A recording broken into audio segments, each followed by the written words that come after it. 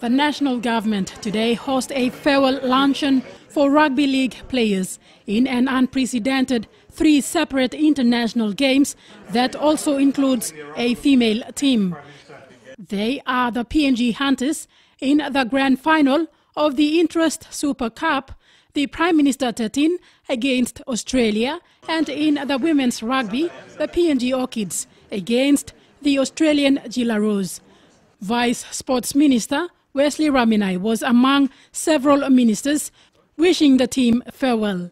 It gives me great pleasure in hosting the team's luncheon in the State Function Room to kick off the festivities leading up to PNG Hunters' historic occasion, the penultimate first ever grand final appearance of any PNG team in Australia.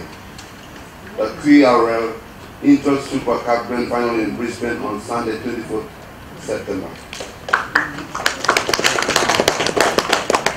The Prime Minister's 13th challenge is inching towards a decade of rugby league challenge between two neighbours in PNG and Australia. And what a historic event in the history of women's rugby league between Australia and Papua New Guinea on Saturday, the 23rd of September, which also commemorates our 42nd independence anniversary.